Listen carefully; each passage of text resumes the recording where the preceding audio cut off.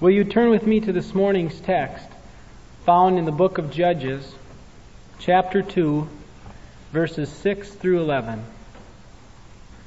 When Joshua dismissed the people of Israel went each to his inheritance to take possession of the land. And the people served the Lord all the days of Joshua, and all the days of the elders who outlived Joshua, who had seen all the great work which the Lord had done for Israel. And Joshua, the son of Nun, the servant of the Lord, died at the age of 110 years. And they buried him within the bounds of his inheritance in Timnath-Heres, in the hill country of Ephraim, north of the mountain of Gaash. And all that generation also were gathered to their fathers. And there arose another generation after them, who did not know the Lord, or the work which he had done for Israel. And the people of Israel did what was evil in the sight of the Lord, and served the Baals.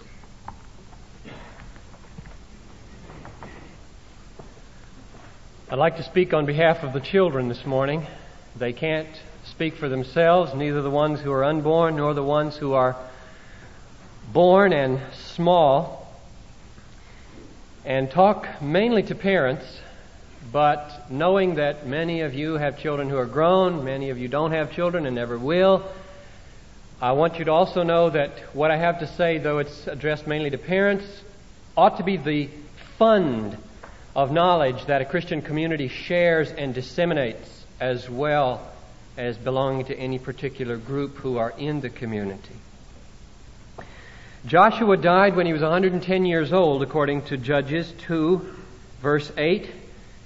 He had been a great man. He had brought the people out of Egypt, led them through many, not out of Egypt, but into Canaan, led them through many victories, and had set a terrific example of faith in a God who works for those who wait for Him. Then after his death, some of his generation who had seen the mighty works of the Lord outlived him a little while. And as long as Joshua and these people lived, the people served God faithfully, because the memory of His greatness had been preserved. Verse 7 says, "The people served the Lord all the days of Joshua and all the days of the elders who outlived Joshua, who had seen all the great work which the Lord had done for Israel." In other words, as long as the memory of God's greatness and His work for Israel was preserved by people who had experienced it, there was devotion to God among the people. But verse 10 says that after the death of Joshua, and those who had seen God's majesty died, there arose another generation after them who did not know the Lord or the work which He had done for Israel. And then the result of that is given in verse 11.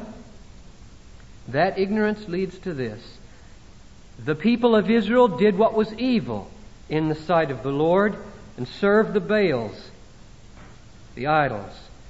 And they forsook the Lord, the God of their fathers, who had brought them out of the land of Egypt. And then a verse that we didn't read, but verse 14, describes the divine response to this idolatry.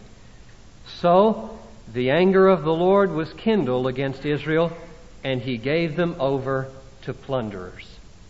So, here's the sequence. You can see it very clearly. First, there is a people who reveres and loves and obeys God as long as the memory of the greatness of God and His mighty acts is kept alive.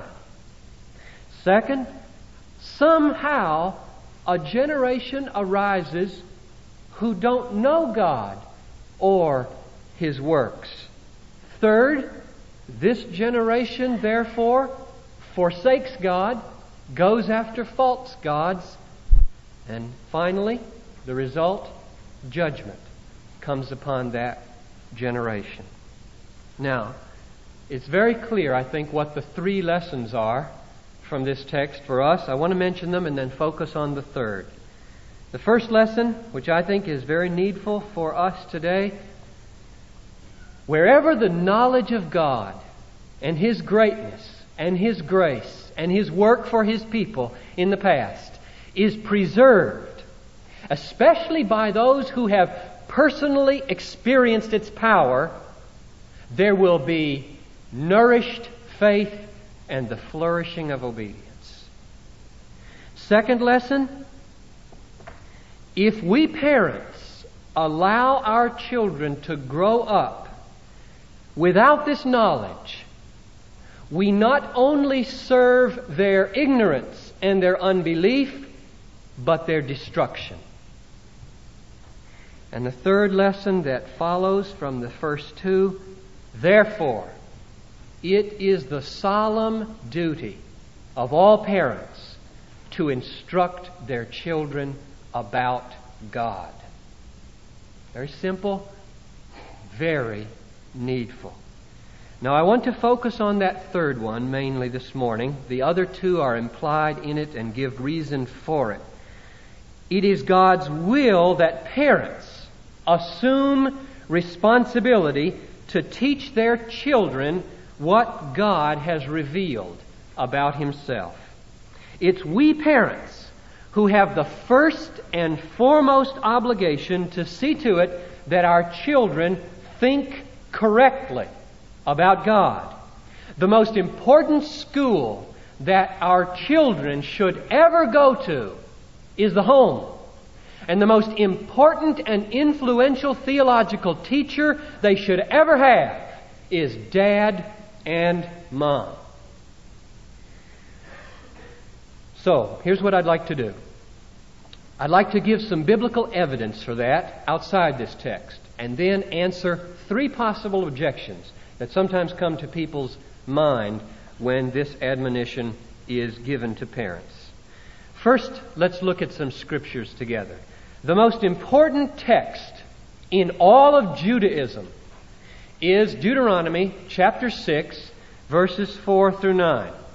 Every Israelite, if you ask him, what's the most important text in the Bible? He would say, Hear, O Israel, the Lord your God is one Lord, and you shall love the Lord your God with all your heart, with all your soul, and with all your might. Jesus, a good Jew, and the first Christian, says that's the first and great commandment for Gentiles as well. Do you know what follows that text and flows out of it? Two priorities. They go like this. And these words which I command you this day shall be upon your heart, number one, and you shall teach them diligently to your children, number two. Now, those two priorities, appropriating the Word of God for our own spiritual need and teaching it to our children, are repeated two more times in Deuteronomy. One in Deuteronomy chapter 4, verse 9, where it says, Take heed, keep your soul diligently, lest you forget these things which your eyes have seen, and lest they depart from your heart all the days of your life. And make them known to your children and to your children's children. A word to grandparents along the way. Deuteronomy 11, 18 and 19.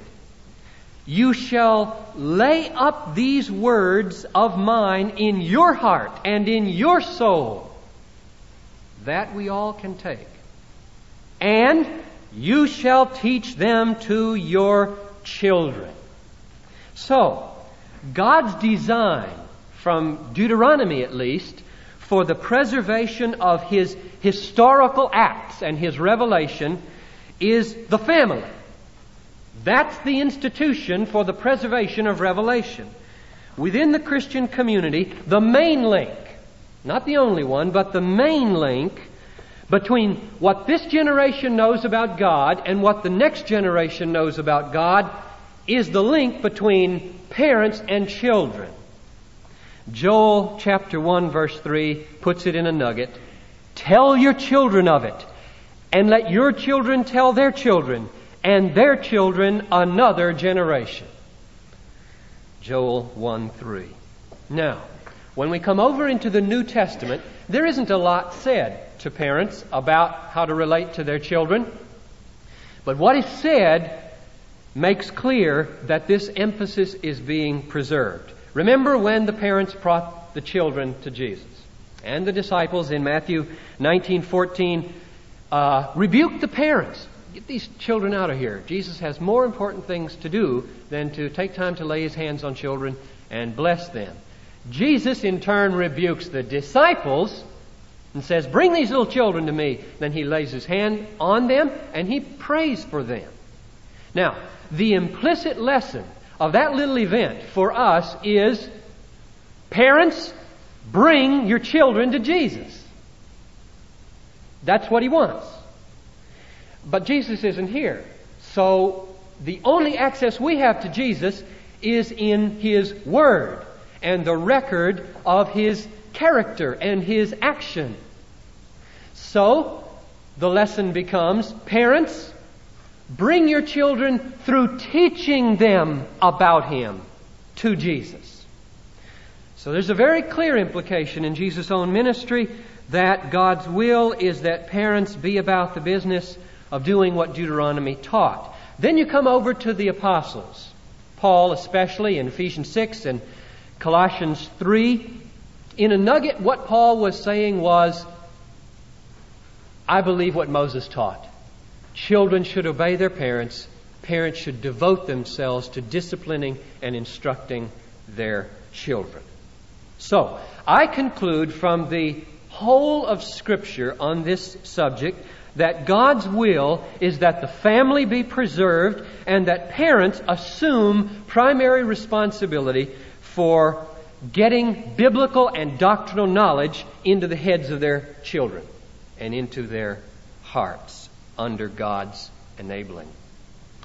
Evidently, in Judges chapter 2, verse 10, when it says, another generation arose who did not know the Lord, evidently that was because lots of parents weren't doing their duty, were not fulfilling their obligation to press home upon their children the mighty acts of God. And the result was that this new generation forsook the Lord and that finally judgment came upon them. Oh, how I want the families of Bethlehem to be families where mother and dad are teachers of the Word of God to their children. But now let me try to answer 3 objections that are sometimes raised against parents doing this. First, you may have heard said, I hope not often in the church, parents don't have a right to prejudice a child regarding such important things. Rather, they should leave open all religious options so that when a child grows up, having surveyed the whole field, he can, with authentic commitment rather than parental compulsion, confess the religion he finds to be true. That would be an objection against what I have just admonished you to do. And there are 4 reasons why I think this is wrong, that it's not a powerful objection. The first is this. It clearly runs against all the Scriptures that I just mentioned. The Scriptures do not teach it that way. But perhaps the people that raise that objection don't care about the Scriptures. So let me bring in 3 other answers to that objection. 1, it is impossible not to teach children about God, because not to teach is to teach plenty. It teaches that Jesus doesn't matter much. It teaches that He's not nearly as important or as exciting as the new furniture or the weekends at the lake or Dad's job or all the other things that fill the conversation at home. Silence about Christ is dogma, and false dogma. Not to teach the infinite value of Christ is to teach that he is negligible, and children will learn it well. Third, it is not true that in teaching children about God, we must produce closed-minded and irrationally prejudiced people. That might result if the parents are themselves very insecure and have their faith built on sand, so that they're real authoritarian and are afraid of questions and are always beating down a child's inquiries. That might result in any religion. But it need not result if the parent's faith is well grounded and if they are trusting Christ for good reasons and have genuine relation with Him. An analogy will show you that. Does anybody today accuse a parent of prejudicing a child's cosmology, his view of the world, when the parent says to the little child, the world is really round, not flat? And those little stars you see at night, they're bigger than the sun and the world. And the sun that you see going over the top, it's really standing still, and we're spinning. Nobody says, stop prejudicing your children. Let them find out their cosmology for themselves. Nobody says that. Why? Because we have confidence that it is so. And because in just a little while we'll be able to present reasons to the children when they get old enough to perceive a little about physics that it is in fact so. And so it is with Christianity for parents who believe for good reason. When their children get a little older, they'll be able to add reason upon reason for why they should confess Christ as Lord. And fourth and finally, in response to this objection, it simply is unloving and cruel not to give a child what he needs most. Since we believe that the only way for a child to be saved for eternity, to escape the torments of hell, to enjoy the delights of heaven forever, is to follow Christ in the obedience of faith, therefore it is unloving and cruel not to teach him the way. When I look at my 3 sons in love, I pray one thing: O Christ, let me not be delinquent in bringing my boys to glory with me. Now, here's a second objection that is sometimes brought. This one may come a little closer to home. I don't know enough Bible. I don't know enough about doctrine to teach my children. I feel like such a babe in the faith. There are 2 reasons why you should not let a sense of inadequacy and ignorance keep you from fulfilling this biblical duty. And the first is that it's never too late to begin to learn and to grow and to study the Bible. In fact, you might be a better teacher than a veteran for learning it as you teach it. That's often true, that the new teachers are the better teachers because they're having to struggle so hard. I'll give you a little secret about college teaching. I'm sure the high school teachers and grade school teachers would say the same thing, although I've never been there. Most college students don't realize that when they're taking a course for the first time, that is, when they're taking a course that a teacher is teaching for the first time, he usually doesn't know hardly any more than they do about it. He just got 2 advantages over them. 1, he knows what's coming, so he can keep one day ahead. And 2, he's got a little more experience at asking questions and solving problems. Now, if you find yourself in that situation in relation to your children, just do like the college teacher does. Stay one day ahead. The second part of that objection, namely that you're afraid they're going to ask you questions that you can't answer, well, count on it. No matter how far along you are, you can count on it. But don't let that stop you for this reason. Because in the moment of ignorance, some tremendously valuable things can be taught about Christ. Number 1, you can teach your child humility.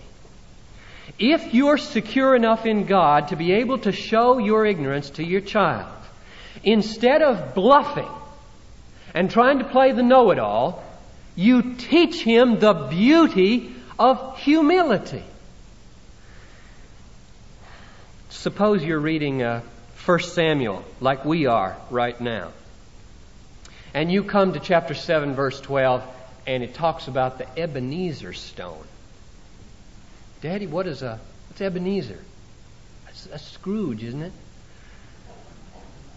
Now, I wonder how many of you could tell what Ebenezer means. I'll bet not many of you could. Now, what are you going to do? Well, here's what you ought to do, and this is the second thing that you can teach your children. You ought to say, Ebenezer. I don't know what that means. That's just a name. It must have some meaning. Let's stop off at the church library next Sunday morning and get a Bible dictionary and look it up. So you go in there, E-B-E-E, there it is, Ebenezer. It comes from two Hebrew words, Eben, stone, Etzer, help, means rock of my help. It's a symbol for God's help. And it's in there. And you've taught the child, one, how to use the library, how to use a Bible dictionary, that there is such a thing. And above all, you've taken him seriously. And that teaches a whale of a lot to a child. So don't let your ignorance or your sense of inadequacy stop you. One final objection is raised sometime about parents being the teachers of their children. For example, my children just won't sit still long enough to hear a Bible story or receive Christian instruction. Now that's a real problem in the church today. Noel and I have been away on vacation now, and we visited other churches, and it is a widespread problem that children won't do what their parents say in church, or I presume they don't at home either if they don't in church. Many parents seem to have lost their bearings when it comes to handling the disobedience of their children. It's a strange irony to me that parents who otherwise seem very intelligent, have strong and good convictions in many areas, seem nonplussed to know what to do when their children disobey. It seems as if many Christian parents have somehow absorbed the notion, not sure where it comes from, doesn't come from the Bible, have absorbed the notion from somewhere that you can't really expect obedience from little children. So if the child does what you say it shouldn't do, or doesn't do what you say it should, you humor it. Should I humor it? What am I going to do? Or you bribe it. Here, stick that in. Give it something to eat. Or, more often, get it out of here. Put it someplace where it won't bother anybody. Now, what's God's word to that situation? I believe God's word is that we parents recover the expectation that our children obey us. That's the biblical command to children and to us. And second, that in all love and humility, we administer firm and just discipline to secure that obedience. Children ought to do what their parents say. Now, I don't know of anything in the nature of children that has changed since the wisdom of God was revealed in Proverbs. And let me just spray an array of texts before you. Proverbs 13:24. He who spares the rod hates his son. And I'm tempted just to translate this, lest you be offended by the rod. The rod might look to you like a big pole and you're killing your kid. I would just like to substitute maybe spank or swat on the diaper or on the fat thigh. Or if you've got kids like mine, they have such chubby thighs when they're little. But I'll leave it literal. He who spares the rod hates his son, but he who loves him is diligent to discipline him. Proverbs 19:18. Discipline your son while there's hope. Do not set your heart on his destruction. Proverbs 22:15. Folly is bound up in the heart of a child, but the rod of discipline drives it from him. Proverbs 23:13. Do not withhold discipline from your child. If you strike him with the rod, he will not die. If you strike him with the rod, you will save his soul from Sheol. Proverbs 29:15. The rod and reproof give wisdom, but a child left to himself brings shame to his mother. Discipline your son, and he will give you rest. He will give delight to your heart. The most miserable parents I've ever seen are those who never spank their kids. Here's kind of the way I put it in a nugget. As soon as a child is old enough to understand your command and has the physical ability to obey it, you should teach him what's right and see that he does it.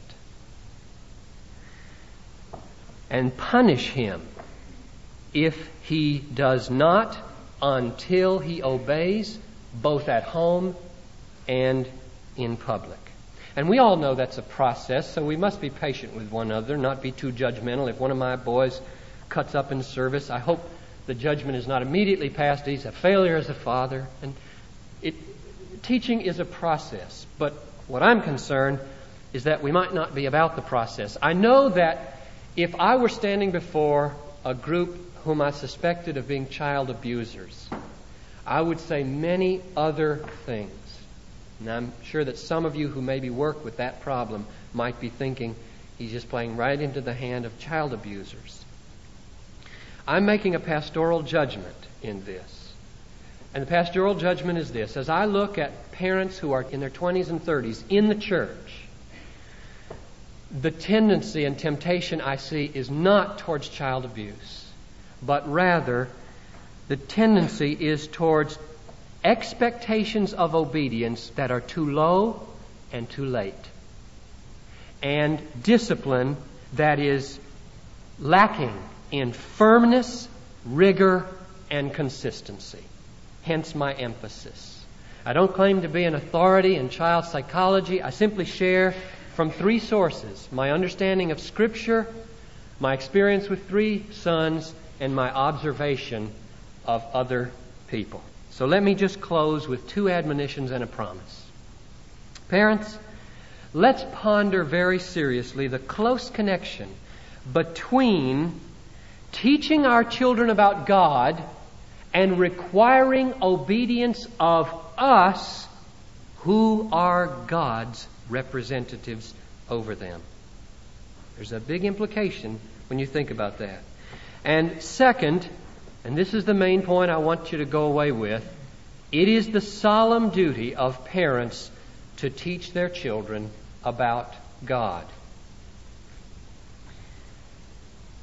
And here's the promise. The father of the righteous shall greatly rejoice, and he that begets a wise son shall have joy in him. Your father and your mother shall be glad, and she who bore you shall rejoice. And my prayer is that Bethlehem's families be full of that kind of joy in the years to come. The Lord Christ be with your spirit. Grace be with you all. Amen.